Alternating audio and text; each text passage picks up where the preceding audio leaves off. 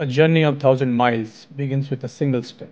A EVPN service is a logical tunnel that is being used to provide connectivity between two customer sites. And the existing solution has a number of limitations.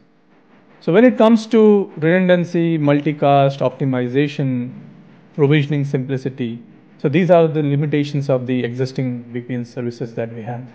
EVPN as a new solution address these limitations.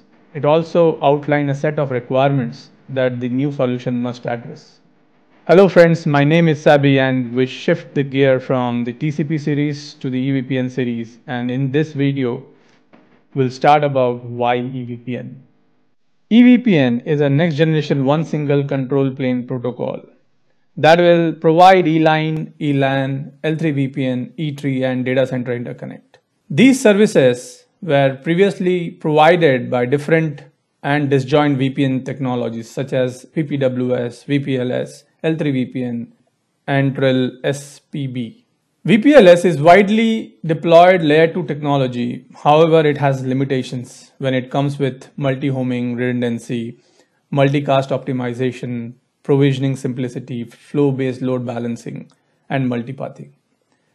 BGP MPLS based solution called EVPN address these limitations. So in our today's video with EVPN, we'll see these limitations and how EVPN address these solutions. So VPLS versus EVPN, EVPN ELAN service. So we'll first start with MAC learning. In VPLS, MAC learning mechanism is essentially done in the flooding process. When a PE device receives an Ethernet frame, it checks the source MAC address in the frame header and update the MAC in the forwarding database with associated MAC address and the ingress port details. The destination MAC address in the packet is being looked up. If it is not learned yet, the PE will flood that packet to all other PEs in the same broadcast domain. So the MAC learning process in VPLS is done in a data plane. However, the MAC address flooding can lead to inefficient bandwidth utilization and potentially impact network performance, especially in the scenario with a large number of flooded frames.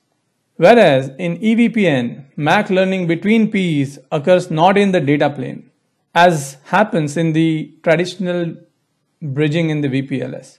EVPN, the MAC learning process occurs in the control plane, which add a great control over the MAC learning, like restriction on who will learn, what will learn, and also the ability to apply policies.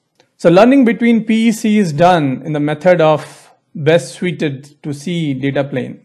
Learning between PE and CE is done in the method best suited to the CE data plane learning via LLDP, ARP, etc. Once PE learn and check the source MAC address and it will update in the MAC forwarding database. BGP family EVPN with route type 2, the MAC address or the MAC and IP will be advertised in the control plane to the other PEs, which are in the part of the same broadcast domain. So the control plane learning enables load balancing to the traffic to and from CE that are multi-home to the multiple PEs. This in addition to the load balancing across MPLS via multiple LSPs between the same pair of PEs, which allows CEs to connect multiple active links to the attached circuit. It also improves convergence time in the event of certain link failures. This is about the MAC learning in EVPN versus VPLS. Next we'll see the multi-homing based on draft ITF L2VPN multi-homing. Multi-homing VPLS CE such as CE1 is an Ethernet switch. A loop is created in the customer VPLS if it is multi-homed. So the loop must be broken. So at a time one PE is active and the other PE will be as a standby. Load balancing technique with CE will not work as one PE is as a designated forwarder and the other one is a non-designated forwarder or the standby PE. The standby PE is always in a blocking state and no forwarding occurs. The packet originates from CE, arrives in PE1 and PE2 What will happen in the P3? P3 will learn a single MAC address from both the PE1 and PE2. So it's a case of MAC flip-flop.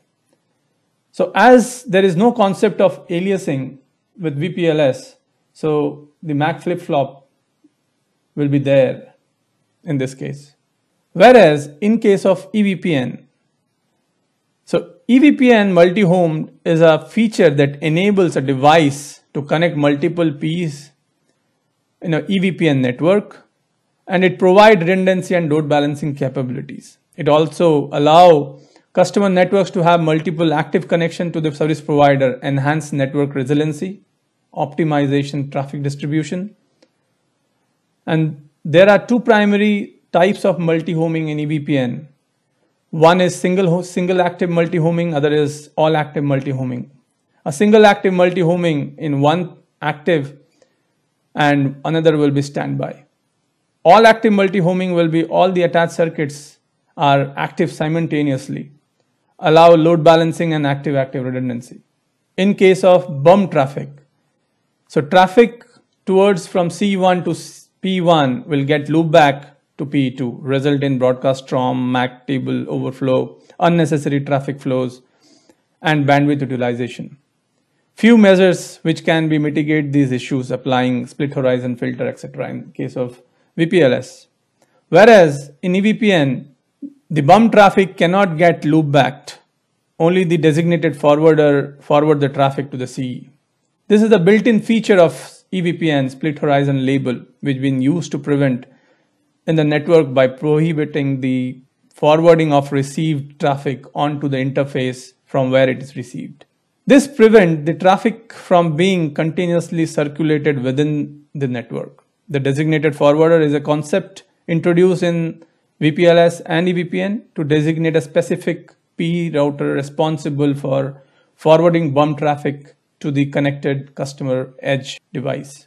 The combination of split horizon and DF, designated forwarder mechanism, in bump traffic handling ensure traffic is efficiently distributed within the network, preventing loops, avoid unnecessary flooding, and optimizing delivery of bump traffic to the intended recipient.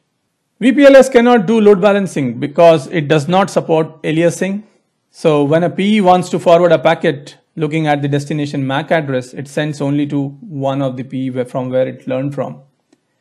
Whereas in case of EVPN, EVPN standard describes how we can use a ESI, Ethernet Segment Identifier, to enable load balancing across the EVPN. So with the concept of aliasing in EVPN, we can do load balancing. In case of multicast traffic, so ingress replication has certain limitations for certain VPLS multicast broadcast traffic profiles. For example, it may result in high optimal bandwidth utilization in the MPLS network when a large amount of multicast broadcast traffic is to be transported. In case of EVPN, with ingress replication, when a PE of a given instance or a same broadcast domain receives a multicast broadcast packets from one of the CE that belong to the same broadcast domain, the ingress PE replicates the packet for each egress PE that belongs to the same broadcast domain, and it sends the packet to such egress PE using a unicast tunnel. This is about the VPLS and EVPN. Next is IPVPN, which is a traditional L3 VPN solution, versus layer 3 services provided by EVPN. So EVPN complements the existing IPVPN solution with some new added functionality to it. The ability to provide multi-homing services to a CE while only one single IP peering between P and C session is maintained. So we can provide load balancing in the multi-homing scenario for L3 services with using EVPN.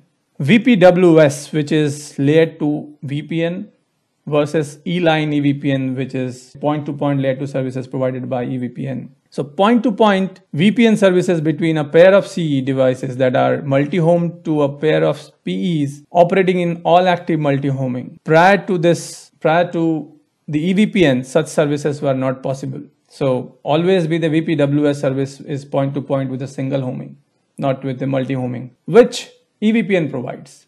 So in this lecture, we covered about the EVPN versus VPLS, and then IPVPN versus L3 services EVPN, and point-to-point VPN, which is VPWS versus E-line EVPN. Thank you for watching. Please share your feedback and questions in the comment box. I'll get back to you as soon as possible. Thank you.